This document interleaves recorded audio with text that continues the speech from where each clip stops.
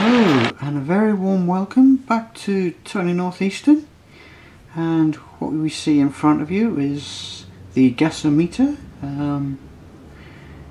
When we left off last time, this gasometer was in two bits. The steelwork was separated from the main tank. Now then, since then I have painted all the steelwork in a satin white, and the walkway around the midriff is in metallic silver.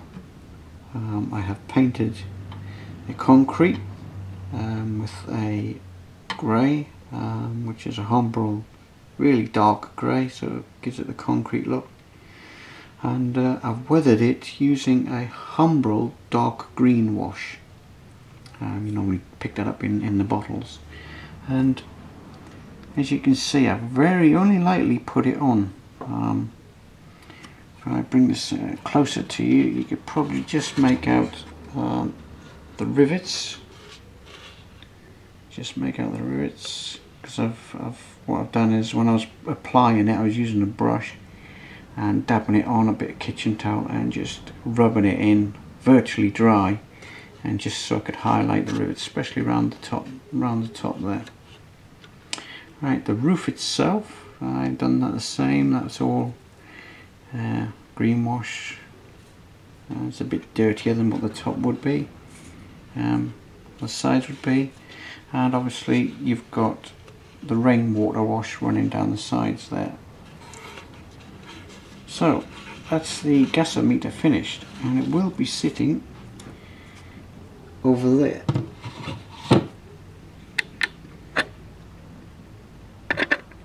And that will be its new resting place when the back scene's all done. I'm still humming and hawing what to do on the back scene, but let me show you what I've been doing so far. Right, I've rerouted the road. It did come virtually close to this area here where a wall is going to go, and it was an S shape, but now it's virtually straight along, following the houses. I kept the T-junction, that'll still be there, and if we come further back away from the T-junction, I've been putting in a level crossing. I'm going to do all this work before the upper level goes on. All I've done here is I've used PVA mixed in with polyfiller,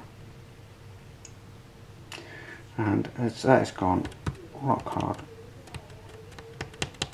That was done a couple of nights ago, so all I've got to do now is rub that down and paint it the same colour as the road, and that'll be finished. And what I'm going to do in between the rails here, I'm going to use some Wills planking to go in between the rails. That'll finish that off nicely. So today is, where are we? We're Friday evening now, so I've got 2 or 3 hours up here this evening, so I shall rub that down and paint the road in, and have a look through my common handy box and see if I've got any of that Wills planking left over from when I did the level crossing over at High Shields. Right, so we'll leave it there and we'll see where we go. Okay, as you can see, I've just been doing some trees there. See, I've got a background there to start with, and basically you can more or less see through those trees. So I'll just quickly show you a tree, a translucent tree. Okay, that's the area I'm going to do. Basically all I'm using is very cheap acrylic paints, and first of all you've got to start with the trunk. So you use a little bit of dark mixture, a little bit of black and green, just to form the main trunk. So I just dab it on. There's the main trunk going up, splitting up a few places. Right, that's the main trunk. Basically then you just use a splodging of green, but try and put as little on the brush as possible. So I've got the edge of the jar and I just dab it on the edge of the jar just to take the paint off, using the same brush of course, and then just lightly just press it on.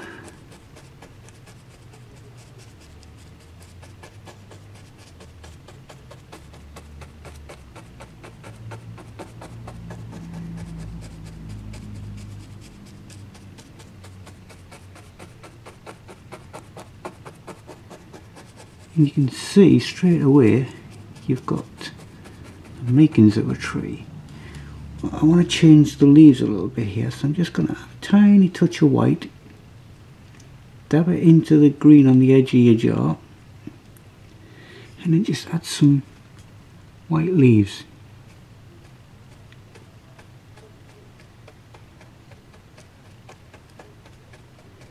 So this would be like a birch tree, just lightly.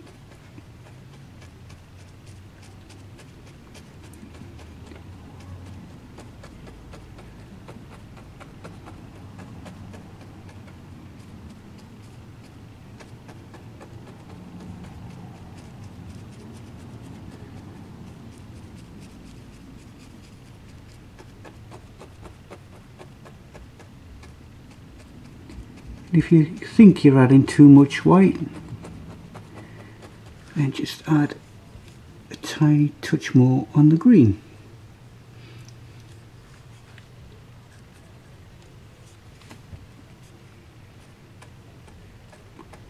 Take some of that white away.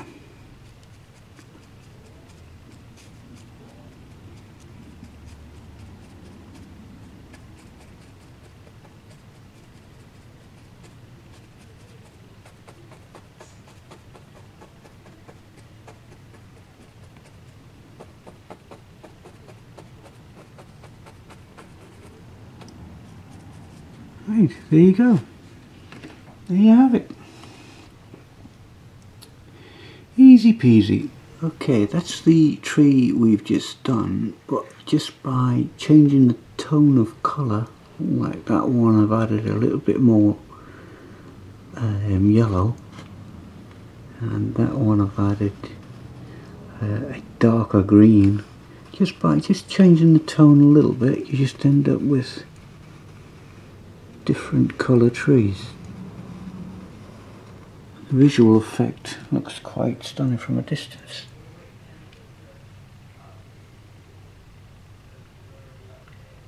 Just thought I'd show you that quick tip. Right, a while back I did a video on making this stone walling out of cork strips you get from your local DIY stores. I think it was Wicks I got it from originally, and I'm just showing you this because I'm going to be using some of this for the back scene between Tyne Dock and Pelaw Junction, and I've pre-painted it. Now I don't want to use a full length both sides, so what I've done is I've split it down the middle to get two lengths, because what I'm going to do, I'm going to stick that side onto the baseboard. Just going to run along this edge here a little bit of greenery. So I'll just put a bit of PVA glue along there and a little bit of grass along there, and I can stick it onto the wall. Okay, I've just got a little bit of PVA on the brush, and I'm just going to catch that bottom corner. A little bit of PVA all the way along that edge.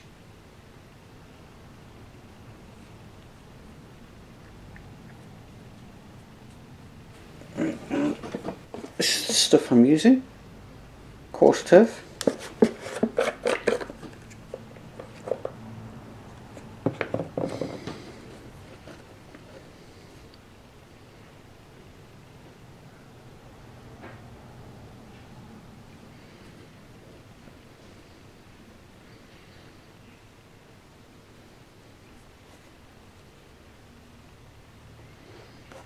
Just using my fingers, just lightly pressing it on.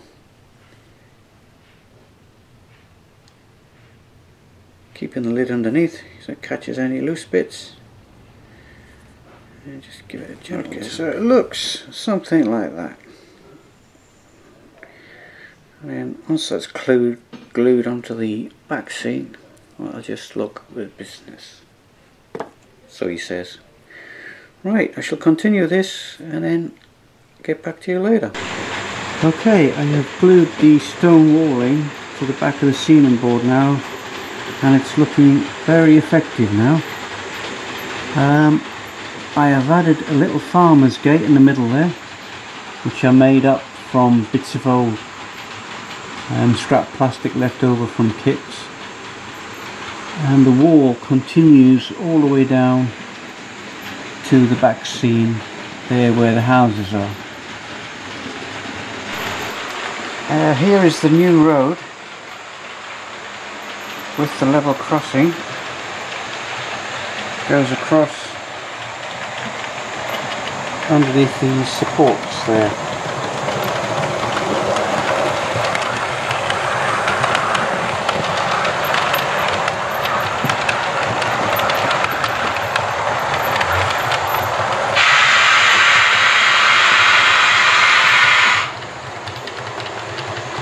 And there's the back seam virtually completed now.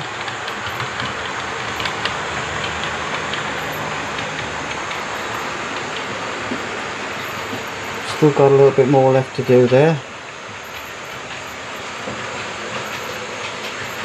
but just by painting a few trees and added a little bit of foliage, really changes this area. So the next task will be to put a paving along that wall that's been fitted there, and then maybe concentrate on doing this upper level.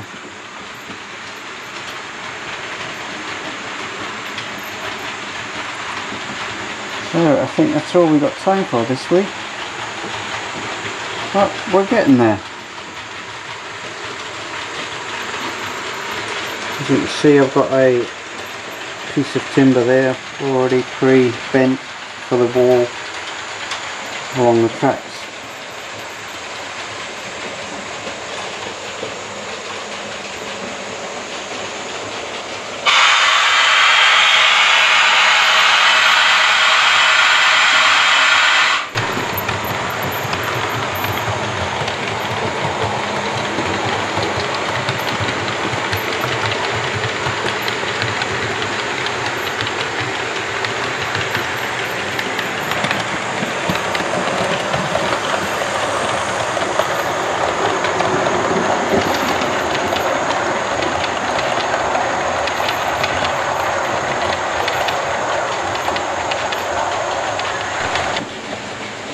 Okay, that's all for this week. Thank you for watching. Hope you've enjoyed what you've seen, and we'll catch you next time. Bye.